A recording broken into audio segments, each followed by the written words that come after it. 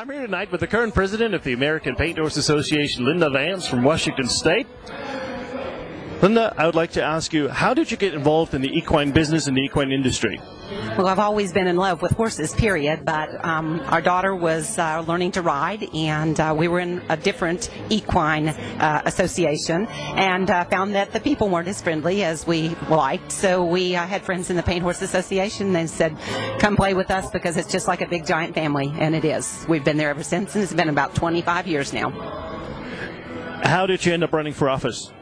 I've served as national director also for about 18 years and knew that there is a need for good leadership at the top of our association. And when I was approached and asked if I could make the commitment, I said yes after some thought because it's a 7-year commitment that you make to the association to progress up into the presidency.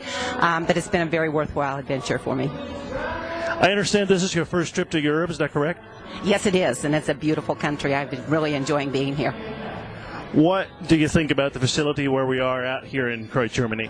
Well, I've seen a lot of facilities through the years because I also work horse shows, and I've worked at a lot of facilities, and this is one of the best that I've been in. It equals a lot of the ones we have in the States where we hold our championship shows, and it's much better than some of the ones we use for our small local shows, so it's a very nice facility.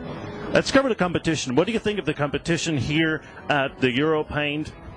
The Europaint has some wonderful competition. The horses are very good. They have a lot of depth in their classes, and their horsemanship is also very, very good. Tonight we saw the Nations Cup. What do you think of that?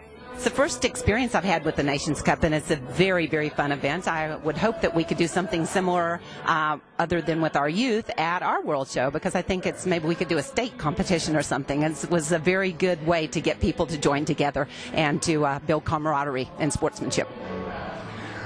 What are the goals for the APHA in development in Europe?